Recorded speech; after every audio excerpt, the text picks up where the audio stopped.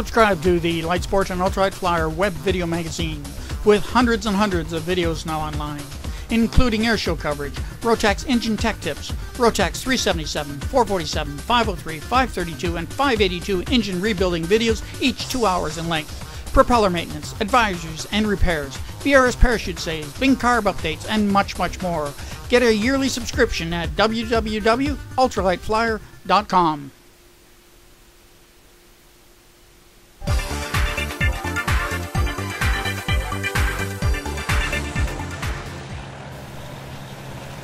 The Spyder is based on the Flightstar Spyder airframe and uses the unique electric power system. The joint venture between the two companies is at the forefront of the electric aviation revolution.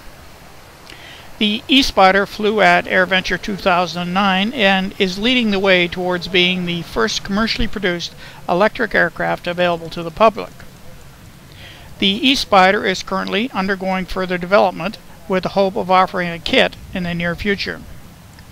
The already efficient and lightweight airframe, made from aircraft-grade aluminum tubing, carbon fiber, and 4130 chromoly steel tubing, will be further enhanced with wingtip extensions, a new body design, and numerous other changes to allow operation under Part 103, while using the unique 27 horsepower electric power drive motor system.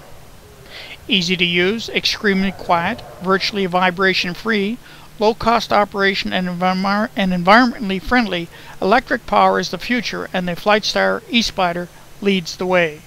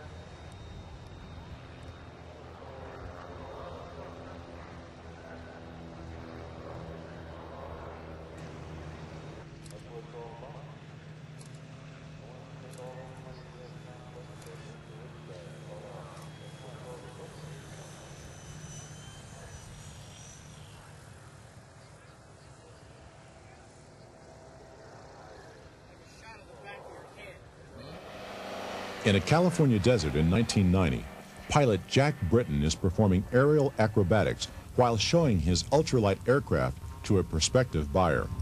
The customer's wife videotapes the plane as it loops and spins when disaster suddenly strikes. Pull the chute, pull the chute. Come on, Jack, pull the chute.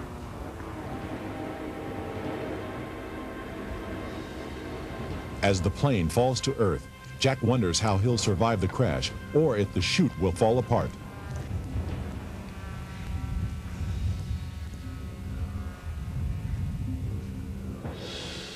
As the plane hits the ground, the customer runs to Jack's aid to find that remarkably he has escaped almost certain death.